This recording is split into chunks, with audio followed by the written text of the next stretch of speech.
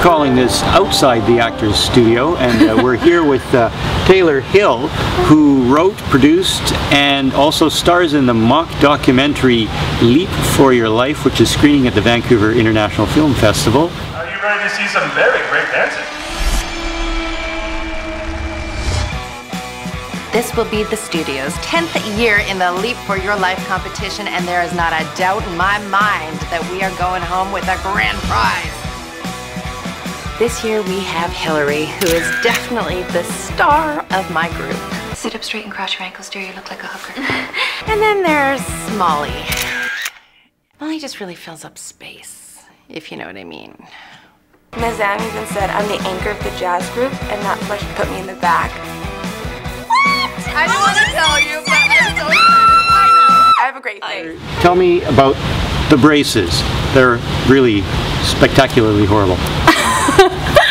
Well, my dad actually made them for me. When I wrote the character in mind, I really wanted her to be very dorky, and I really wanted braces, and when I asked my dad, he's like, we could definitely do that for you. So they're kind of the same braces that Ugly Betty uses, the same style, and they were a lot of fun to use, yeah. Could you take them off at the end of every day? Yes, yeah, I could just pop them in and out. They're just like retainers.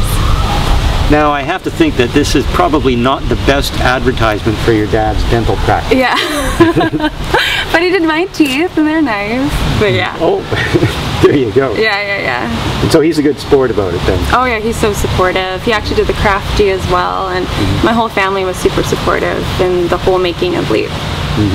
And how did you tell me about the genesis of the idea? Do you have a dance background? I do. I used to be a dancer, and I always thought a dance competition would be really funny for a mockumentary, and I've always been obsessed with like Christopher Guest films like Best in Show and Waiting for Guffman, and one day I was just kind of tired of waiting around because I'm an actor and for someone else to tell me to be creative, and my mom told me I should just write, and then we kind of came up with the characters on the spot, and I wrote it with all my friends in mind, and thankfully they said yes, and yeah, it kind of just happened from there.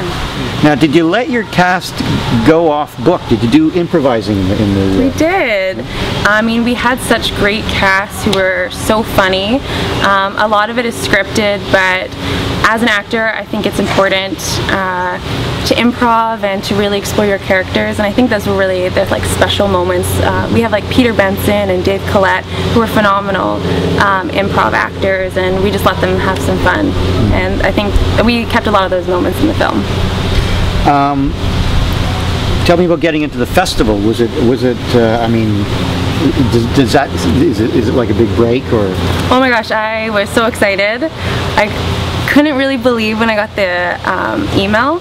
I called my mom instantly, and we were like both ecstatic, especially because it's a made in Vancouver film. The whole cast and crew volunteered their time, and they're all from Vancouver, so I think it's just like such a great place that we can show the film, have a big party with our cast and crew, and I love Vancouver Film Festival, and I'm so